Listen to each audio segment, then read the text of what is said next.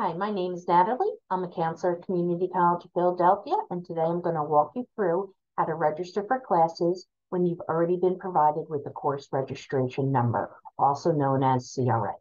So first things first, you're going to log on to your MyCCP account. Under the Home button, you're going to scroll down until you see Student Services. It might be in a different order on your homepage than it is on mine. You're going to look for and click on the Student Services tab. From there, you're going to go to Enrollment Services.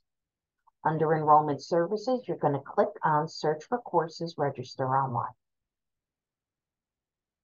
Then you're going to go to Register for Classes.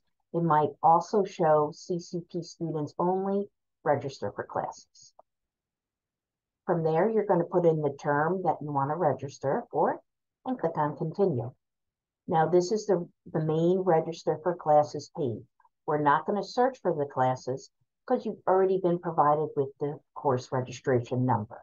Instead, we're going to click on the Enter CRNs tab. From there, we're going to put in the first set of CRN numbers. Now, if you click on Add to Summary now, you are going to get an error message. So click on Add another CRN number so you can add the linked partner course. Click on Add to Summary. You're not registered yet. Confirm that these are the classes that you want.